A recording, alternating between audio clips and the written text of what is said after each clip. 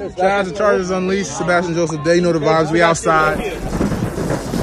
You're listening to the Chargers Unleashed podcast with your host, Dan Wolkenstein and Jake Hefner.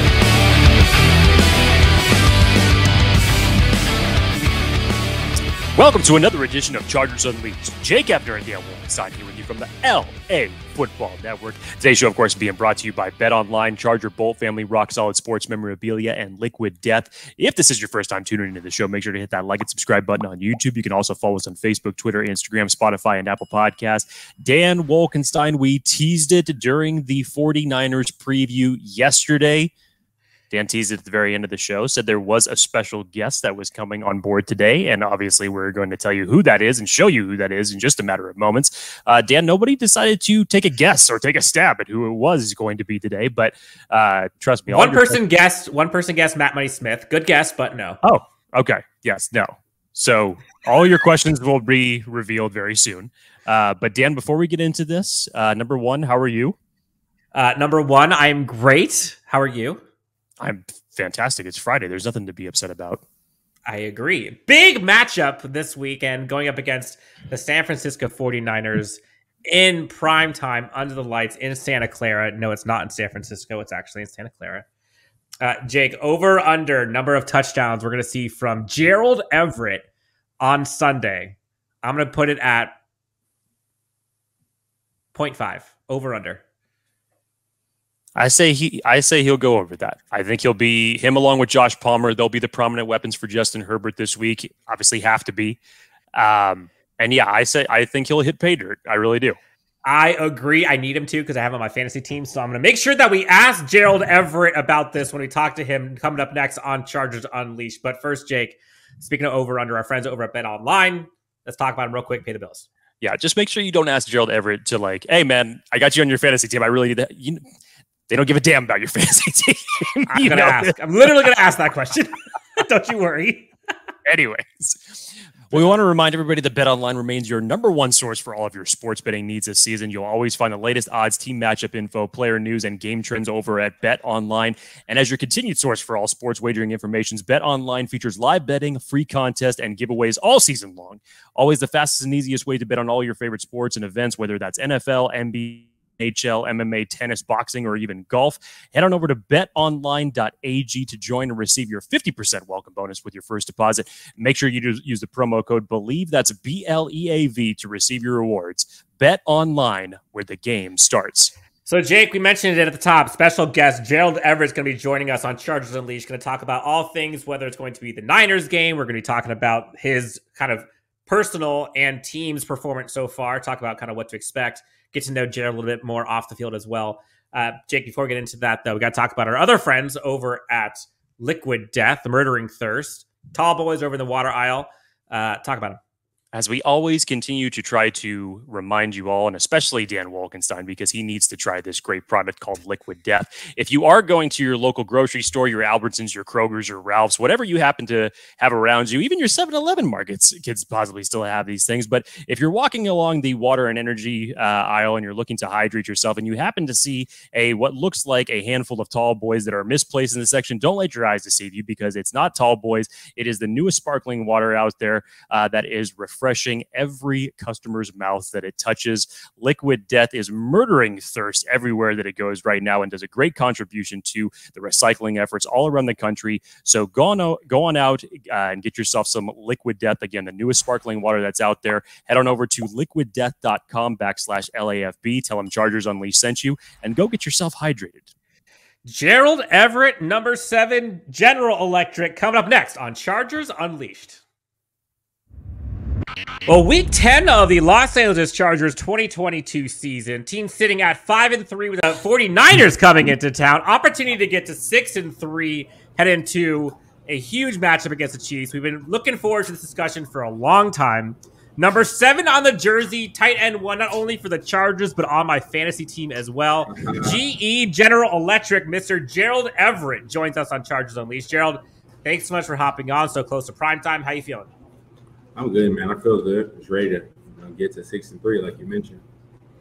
Hey, we like to hear that. I think all Chargers fans would rejoice if we get to that point. Now, look, we're going to talk about all kinds of stuff. We'll talk about your team's performance so far through 9 weeks. We'll talk about kind of the current state of this Chargers offense, obviously the upcoming matchup. But just to kind of start this thing off, it's been a wild season for you guys so far. Like, every team gets a ton of outside noise from pundits and fans that they need to drown out, obviously. Yeah. This season has been kind of insane for you guys with how much adversity you've experienced. How would you kind of assess just how the team has performed so far this year? And talk to us just about like the resiliency that requires to where, like, despite it all, you're still 5-3. Well, we haven't cracked the surface yet. We're all well aware of that. And, we just want to continue to just keep harping at it and keep hammering away, hoping that we can finally see our full potential. But, ironically, people are saying that we play down, play up the competition. But, we just want to play our game and take it one play at a time. Take us back to last week real quick. You're going up against the Falcons, crazy game. You're back home in Atlanta. Like, what was that game like for you? They get the field goal at the end of the game to win it. Like, how was that for you personally? It was very exciting. Just coming back home. I haven't been home in a minute, but just coming back to Atlanta, seeing some family and friends, and just knowing that they're all there cheering us on. And like I said, being back in the home state, I mean, it's always a good feeling returning back to your roots. But it was a business trip for us, and that was the main thing on my mind. When I woke up game day, it was just no matter, what happens in the game, we're just going to leave it all out there on the field and just give it our all. And, we're not leaving without the win. So that was our motto and our mindset, and that's what happened. Now, Gerald, you've been with a few NFL team locker rooms prior to you coming to the Chargers, and whether it's the players, the coaches, the front office, how is the locker room dynamic different than the previous teams that you've been on? Well, in the NFL or in most professional sports, you give guys a lot of free time and you give them this, financial freedom. It's hard to keep them together, keeping them connected. And when you leave the facility, it's hard to really kind of get all the guys to come together and do things outside of the building, like go out to eat and have cookouts and, be social together and, just hang out as boys, not just as teammates. But, the different teams I've been on is I've had some similar connections with my old teammates, but here it just feels like it's so organic, it's not forced and it just happens so naturally. And, we win, lose, we still stay connected. We all crack jokes on each other. We can be accountable. If somebody makes a mistake, we can be accountable for that, and we can all sit back and laugh. We know what we need to attack for the following week. Now, I want to talk off the field for a second, and you mentioned cookouts there just a second ago, because we've all heard about Justin and his brisket. We've all heard about Keenan and his piano and his singing skills. Yeah. We've heard about Derwin and his Madden dominance, but I haven't heard much about Gerald Everett off the field. So take us into your life outside football. What are some of the things that you like to do? How do you spend your off days? What makes you tick when you're not on the football field? I like going to the beach. I like being in the water or just anything that can help me just relax and stay calm outside of the building. I mean, it's such a stressful sport, and I try to find anything from stretching or yoga or just getting massages or just relaxing, binging on Netflix or Amazon or, Hulu or what have you. But just, I'm into a little bit of everything. I'm not really confined to one or two hobbies. Go around, might even take a trip to LA, see some old friends, go to some nice restaurants and check out some cool spots. Other than that, I'm just trying to get my body back where it needs to be, and so I can be, who I'm supposed to be on game day. I'm curious, and I think you hear a lot of people talk about this who don't play football, like how stressful and anxious like fans are watching as the team's marching down the field or a fumble or something happens, and just like the anxiety. Like, what is that like for the player? Like, are you guys kind of numb to that? Are you used to it, or is it still like DEFCON 10 for you guys as much as it is for fans? Well, I think it really goes back to how you prepare, how hard you push yourself. But for me personally, I mean, anxiety comes with the game, just with the wins and losses and the small opportunities that come when they do. And you want to seize opportunities in the moments and be there for your guys and, represent your family well. And, the journey that you took to get to this point, you don't want it to be for nothing. So, I think that's really what kind of makes the game it makes you so anxious when you're playing. And I'm sure the coaches probably sit on the edge of their seats too. But just as a player, I mean, there's so much that comes into one team. You come to work 8, 9, 10 hours a day, and we work on the weekends. So, you got to make it worth the while. Yeah, and you mentioned kind of the start of this, like what your build up, like your style of play specifically, Gerald, is quite refreshing for lots of Chargers fans who have been clamoring for more athleticism and physicality and yards after the catch from the tight end position, and you kind of fit that bill to a T. Talk to us about like how you came to be the type of player you are. Like, where did that start? Just at a young age, playing in the backyard with my friends, without the pads, obviously. But just, we had a game called Throw 'em Up, Bust 'em Up. And it was pretty much just every man for himself and just running around, going from end to end and simulating the end zone and just trying to, let no one stop you on your way. So I guess that kind of translated, to where we are now today. I mean, obviously every kid wants to go and play pro sports, but as you all know, I mean, it's a small percentage that actually get to that point and stay there and make successful careers out of it. So I've been blessed and more than fortunate to be able to do it and continue to bring those skill sets with me. Do you think that you would win that game? Or first off, have you played that game with the Chargers? If you did, who do you think would be kind of the stars of that game? Throw them up, bust them up. Yep. I probably Braden Fajoko, probably myself, Khalil, maybe Derwin. Just, the athletic guys, the more heavier guys, it'd be tough to take down. Probably take everybody playing to bring them down like Braden. You're over that 300-pound mark. Tito as well. Tito would probably be a tough one. But, yeah, man, I mean, it's a fun game. It's not the safest, but, you put pads on and now it's all the more fun. We got to tell your social media guys to get that game going for you. We're talking to Gerald Everett, number 7 for your Los Angeles Chargers, tight end 1. Chargers roster specifically, especially on offense, looks very different than folks I think expect coming into the season, largely due to injuries. Keenan Allen, Mike Williams, Donald Parham, Joshua Kelly, Rashawn Slater, you name them all out. And your quarterback is fighting through a rib injury. You, Austin, Justin, DeAndre Carter, Josh Palmer, all kind of holding it down for you guys. Last week, outside looking anyways, it seemed like Justin arguably had his best game of the season, stats aside, just the eyeball test. How have you and the offense had to adjust either like personnel-wise or play call or even just in other areas due to the injuries you guys have faced? Well, me for one, I'm definitely playing more positions or just moving around the formation, different places, running different routes. Whether it be fly motions or getting sweeps or running routes I probably wouldn't normally run if Keenan and Mike were still in. But yeah, I mean, that's, one team. We all want to hold each other down. And until those guys get back, we're going to do as best we can to do exactly that. And, it's just up to the coaches to trust us, really. And Gerald, this season for the Chargers, even though we're just coming into week 10 here, has already felt just absolutely bananas with the back and forth games that you've had, last second victories by kickers, and even going all the way back. I know you had mentioned your time so far with the team, but even going back to training camp, has there been a moment for you that either just you personally, a moment that you have celebrated as a team that you can look back on to say like, oh, that moment was just great so far?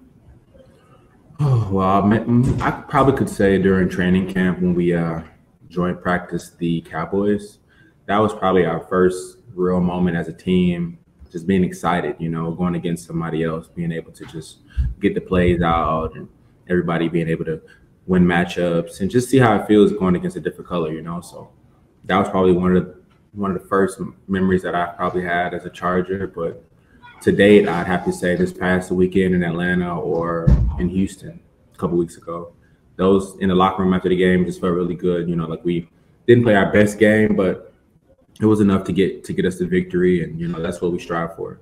So until we really crack the iceberg, until we really see our full potential, I don't think we'll really have many more of those moments. Now, this offense obviously had a lot of lofty expectations heading into this season. You guys have went through plenty of adversity on the offensive side of the ball, and we've seen lots of methodical drives, but lots has been talked about just regarding the relatively low number of chunk plays, shots taken down the field so far from this team. Justin's yards per pass attempt ranks 30th in the NFL right now, and as a team offensively, you guys rank 17th in yards per play. So just in general, I know that injuries can play a big part in this, but why do you think that this has been, do you see the offense improving in that area, or is it just something of a style of offense that people should expect that the coaching has basically sent messages to you guys as far as what you want to be as an offense? Well, statistically, you could be top 5 in the league. That doesn't mean that you'll be undefeated, or that don't mean that you'll make the playoffs, So regardless of just 30th in the league or our offense hasn't had many chunk plays, it doesn't mean that we'll win the game. It's just who makes fewer mistakes and who plays smarter football, less flags, and just kind of just key in on what needs to be done, make the halftime adjustments, and that's what wins games. And out of 9 games that we've played, being 6-3, I think the fact that we haven't played our best ball just speaks to volume. It speaks volume to what our potential truly could be. You see the undefeated teams, you see how well Philly's doing, you see how well Seahawks are doing, and I mean they're just playing smart football. They're capitalizing on turnovers. They're playing component football, and they're playing all together. And that's really what we're striving to do here. And we're slowly coming together as one team instead of playing as individual units. Now, we're wrapping up with Gerald Everett. Gerald, thank you so much for joining us today. Now, you mentioned it. Huge matchup versus the really physical 49ers team that I think, you have an opportunity to move to 6-3, which would be wild. But last I looked, like Vegas has you guys at a 7-point underdog, I believe. Like, what's the mentality for you guys going into this game? Well, I mean, Vegas is always trying to predict something. And, for those sports bettors out there, everybody's capitalizing on, our actual livelihood. So, Vegas is Vegas. It'll always be there when we're all long gone into different careers. And, once you guys are doing something else with your lives too, Vegas will still be Vegas. And, the game will continue. There'll be another number 7 in this jersey. So, while we're here, we're just trying to just make the most of the opportunities and create those friendships and connections with our brothers and with the coaches. And that'll take us a lifetime, really. So, do you take that personally, like being underdogs like that? Are you like, oh, okay, like I can't wait for Sunday? No, I don't really worry about what the sports books are saying. I mean, they're just making really educated guesses based off of, the past games that we played. But I mean, Vegas gets proved wrong all the time. The parlays and the wagers and whatnot. I mean, that's just, for giggles, really. People make a lot of money off of it, but that has nothing really to do with what we do every day when we come to the facility. Gotcha. Last question for you, Gerald. Now, look, either you as a person personally or as a team, what are some of your goals for the game? Look, I'm going to be that guy. I've got you on my fantasy team. I was pumped that I got you on there, steal, and even balling out for me. Yeah. You going to score a touchdown and help me walk out of this game with a victory? Well, me personally, I'm just trying to be the best player I can be for the team and for my family, and just really do what I need to do, make sure my job gets done to my best capabilities. And nothing or anyone comes in the way of me doing that, and just being there for my team. We all hold each other accountable. For the fantasy league owners out there, for all the other teams watching, and everybody else, all the fans. I'm pretty sure they'll be more excited to see us walk away out of Levi Stadium with that victory more than anything. So smart answer. Yeah. Each week you'll see guys talk about fantasy. I need this, I need that, plus or minus or over under. But at the end of the year, I mean, I think they'll be betting on the Super Bowl more than anything else. Hey, we'll take that. Smart man, you've been around the block a few times. Gerald Everett, thank you so much for joining us. It's been a ton of fun. Best of luck Sunday night under the lights against the Niners. Can't wait to see you guys ball out. Best of luck. We'll talk to you soon, all right?